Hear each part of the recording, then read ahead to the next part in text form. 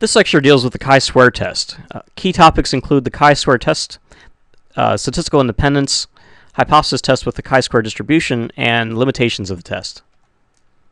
So what is the chi-square test? Well, it's an inferential statistic technique that's designed to test for significant relationships between two variables that are organized in a bivariate table, and it has a variety of applications in the social sciences. It requires no assumptions about the shape of the population distribution from which the sample is drawn, and can be applied to both nominal and ordinal variables. So why use the chi-square test? Well, relationships between variables found in bivariate tables typically are based on sample data, and we know that because of sampling error, sample statistics can differ from the true population values. And so therefore, we don't know if some relationship that we find in a sample data table reflects the real association, that is the one found in the population, or is entirely due to random sampling fluctuations. And so we need some kind of a formal test to rule out the difference between those two. Here's the intuition behind the chi-square statistic. The chi-square statistic measures the difference between observed frequencies in a bivariate table and those that are generated under the assumption that two variables are not associated with each other. In other words, that the two variables are independent. And so if the observed and expected values are very close, the chi-square statistic tends to be small. And if the observed and expected frequencies tend to have a large discrepancy between each other, the chi-square value is going to be large. And so a large chi-square value is more evidence that there's an association, that is, that the two variables are not independent. So the chi-square statistic depends on the idea of statistical independence, and two variables are independent when their scores on one variable are not associated with the scores on the second variable. Independence in a bivariate table is basically found by comparing the distribution of the dependent variable across categories of the independent variable. If the two variables are independent, they should have identical distributions across the categories, and then if they're not, we should see some kind of a difference in the distribution across those categories. Let's consider the example of gender and attitudes towards abortion. Suppose that we had some data on these two variables from the General Social Survey, and so we looked at the relationship between sex and, let's say, abortion for any reason.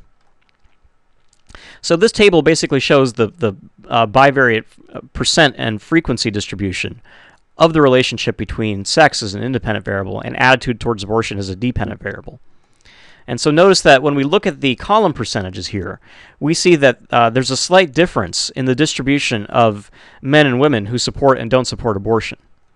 It looks like, in fact, a slightly larger percentage of women favor abortion than do men.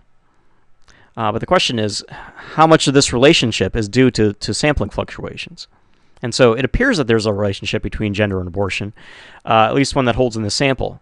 But does that relationship hold in the population, or is this just a matter of random sampling fluctuations? Have we gotten just an unusual sample in which women seem to be more likely to support abortion than men? And so we can use the chi-square statistic to figure that out. So here are the steps involved in conducting the chi-square test. It has the same basic tests as any statistical test, including tests for averages or means. So we start by making assumptions, and then we state our hypotheses and select an alpha level. And then we select the sampling distribution, compute a test statistic, and then make some kind of decision and interpret results. So let's examine each of these elements individually before looking at an example. First of all, what are our assumptions? Well, we make no assumptions about the shape of the population distribution. And as usual, we assume that the data come from a random sample. And we assume that the variables that we're using in the analysis are measured on a nominal or ordinal level, or ordinal variables, because those are the variables that are appropriate for bivariate tables. Okay, so what does our hypotheses look like? Well, we start with a research hypothesis, H sub 1, and this proposes the two variables are basically related in the population. Our null hypothesis, H naught, or H 0, is that the variables are unrelated in the population. In other words, H sub 0 says that there's no association between the two variables. Note that this is the actual thing that's being tested in the analysis. And so if we can basically disprove the null hypothesis, we have more evidence in favor of our research hypothesis that there is an association. Next, we have to pick a sampling distribution. The chi-square test is basically obtained by comparing the actual frequencies to their observed frequencies. And so this test statistic follows a chi-square distribution. here's the formula for the chi-square distribution. And so the measure itself is designated by the Greek letter chi, looks like an x squared. And that's a function of the actual observed frequencies that we get from the bivariate table, f sub 0, and then f sub e, which is the expected frequencies that we have to calculate. These are the frequencies that we would expect to find if the two variables are completely unrelated to each other. And so the next slides will show how to calculate this value. And then what we do is we basically take the difference between the observed and expected frequencies and we square them. And then we divide them by the expected frequencies, and then we add them or sum them across all the cells in the bivariate table. How do we calculate the expected frequencies? Well, we can use the following formula. And so that the formula tells us that f sub e is equal to the column marginal multiplied by the row marginal divided by the total number of cases. And basically these frequencies are exactly what we would find if the two variables are statistically independent. Okay, let's get back to our example of sex and abortion. What would the table look like if these two variables were independent? Well, what we could do is basically we could calculate the expected frequencies, and then we can turn them into column percentages. And if we did that, we'd get a table that looks like this. And so here we can see that we have two variables. The distribution basically of attitudes towards abortion would be different across the values of male and female. I'm sorry, they would be the same. And so you can see that in both cases we have 44.39% of people who are in favor of abortion and 55.61% who are not in favor. And so again, we have identical distributions of the dependent variable within categories of the independent variable. And so this would imply that the two variables, sex and abortion, are independent if we were to find something like this. And so you can see that here the same percent of men and women favor abortion, as do the same number of men and women who don't favor abortion. Okay, so let's actually calculate the expected frequencies for our example of abortion and sex using the original observed frequencies in the table. And so that involves multiplying the row and column marginals and dividing the product by the total number of cases. So let's look at one category. Let's look at men who support abortion. And so notice that we would basically start by taking the row marginal, 554 cases, multiplying it by the column marginal, 555 cases, and dividing that by the total number of cases, in this case 1,248 cases. And so when we do that, we get our first expected frequency. Here I'm calling that f sub 1, 1, which basically refers to the first row and first column. And so the expected cell frequency would, if the two variables were independent, for that cell, it would be 246.37. And so notice that we can do this for every cell. There's 4 cells in our table because we have a 2x2 table. And so in this slide, I'm basically showing the expected frequencies for all the cells in the table. And so each of these cell frequencies is subscripted with its row number and column number. And you can see that in each case, I've taken the row marginal, multiply it by the column marginal, and divide it by the total number of cases. And then in each separate case, I've gotten the expected cell frequency. And so we have the 246.4 for the men who support abortion, 307.6 for women who support abortion, and so on. And so we can put them into a table of expected frequencies, and it would look something like this, right? So men who support abortion, their expected frequency is 246.4. Women who support abortion, it's 307.6. And then we can fill in all the rest of the values. And so basically, if we took the column percentage in this case, we would have an identical distribution of the values of abortion attitude across the values of sex, implying that there's independence here.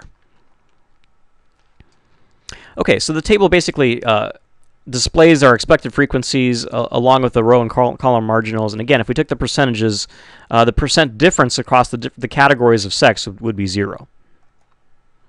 Okay, let's now calculate our test statistic, and that involves taking our calculated expected frequencies and using them in the formula. And so again, the formula tells us to take the difference between f sub 0, the actual frequencies, minus f sub e, the expected frequencies, square them, divide them by f sub e, and then take the sum across all cells. And so here what I've done is I've basically rearranged the table a little bit so that each of the 4 cells makes up one column of the table. And so this column basically shows f sub 0, the actual frequencies, found in the original bivariate table. And so for men who support abortion, there's 243 of them. Men who don't support include 312 men. There's 311 women who support, and then there's 382 women who don't support. And so the next step is just basically for each of these to list the expected frequencies, the ones that we calculated. So again, 246.4 men who support, 307.6 women who support, and so on. Okay, so the first step in calculating the statistic is to take the difference between the observed and expected frequencies. And so let's start with men who support.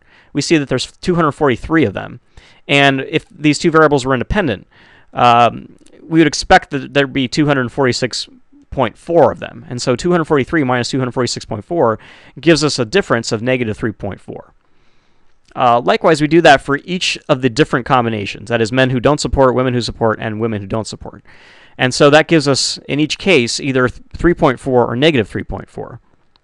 And so you can see if you add up the values in this column, you get a value of 0. And that's true generally. That's not true just in this case.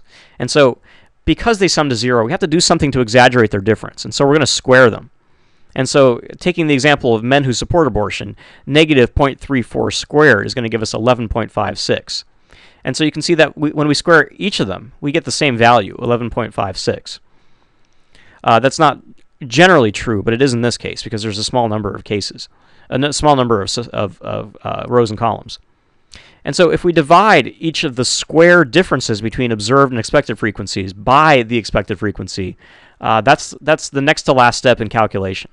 And so if we take our 11.56 for men who support and divide it by the expected frequency, 246.4, we get a value of 0.05. And we do the same thing for each of the different categories, each of the different combinations of sex and support for abortion attitude. The next step is basically to just take the sum of that last column. That is the sum of the difference between the observed and expected frequencies squared divided by the expected frequencies. And so we'll add together the 0.05, 0.04, 0.04, and 0.03 to get 0.15. And that's our chi-square statistic. And so what distribution does the chi-square statistic follows? Well, it turns out that it follows a chi-square distribution. And the chi-square distribution is basically a family of curves. Each has a slightly different shape that's determined by its degrees of freedom. And so in a chi-square, the range of the distribution is from 0, which means no association, to some kind of unbounded positive value, positive infinity. And so we calculate degrees of freedom for a chi-square distribution the following way. We take the number of rows, r, and subtract 1, and we multiply that by the number of columns, c, and minus 1. So df basically equals r minus 1 times c minus 1. In our example, we have a 2 by 2 table, 2 rows, 2 columns.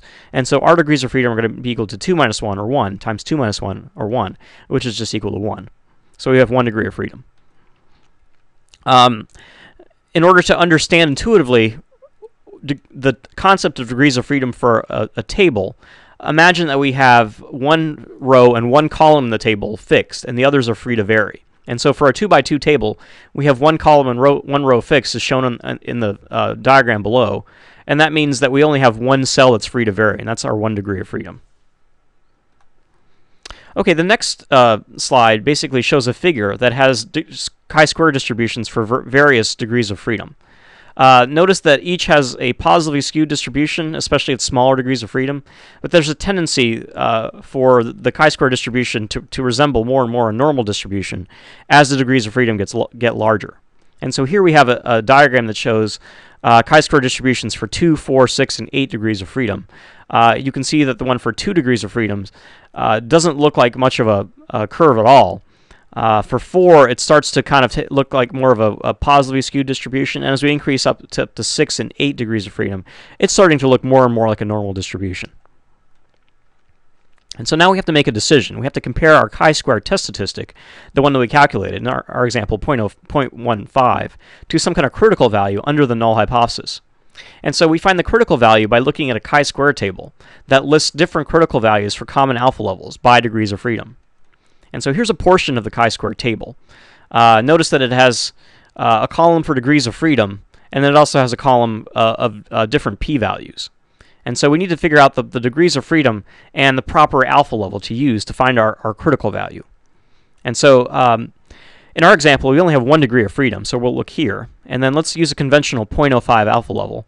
And so that means that we have 3.84 as our critical value. And so we're going to compare this value to our test statistic.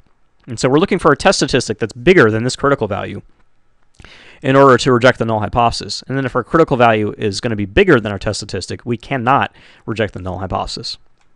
And so our test statistic, 0.15, is less than our critical value, 3.84. And so in this case, we fail to reject the null hypothesis. Therefore, we can't conclude that there's any kind of association between the variables in the population. We have no evidence for our research hypothesis that the two are associated.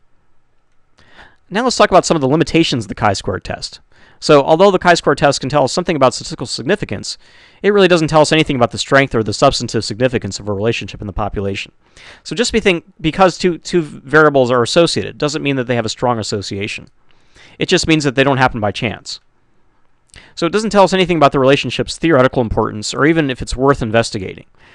We could have a weak or a strong chi-square test, and it only tells us that the population that the relationship holds in the population, not whether it's a weak or strong relationship.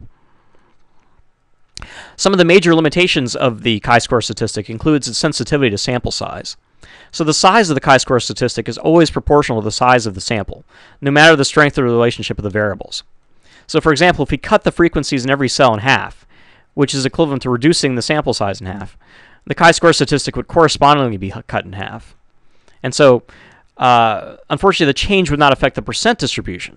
Therefore, the size of the percentage difference in the strength of the association between the variables would remain.